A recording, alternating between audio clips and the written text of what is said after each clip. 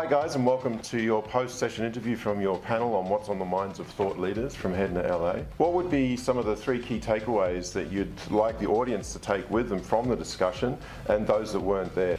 I think a major one is around personalization and how to create an experience that really separates you from the pack.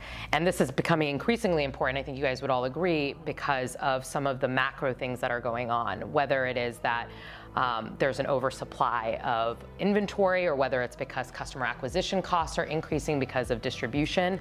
How you actually generate a unique experience is important. I think personalization was a big theme.